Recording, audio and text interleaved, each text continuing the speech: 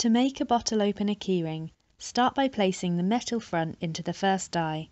The metal edge should slot easily into the groove in the die. Next, place your artwork on top, face up. Then place one piece of plastic film on top of your artwork. It's important to only use one piece to prevent the machine from jamming. Move the grey ring onto the first die and turn the centre punch so it looks like a top hat. Rotate the dies so the first die is directly under the handle and pull firmly down.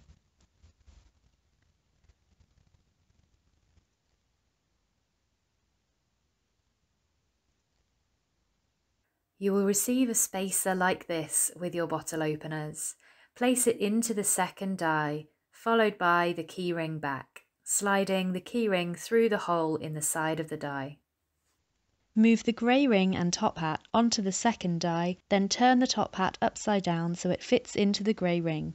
Rotate the dies again so the second die is directly under the handle and pull firmly down.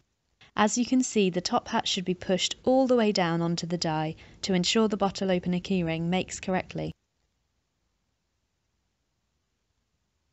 Lift off the grey ring and top hat and your bottle opener keyring is complete.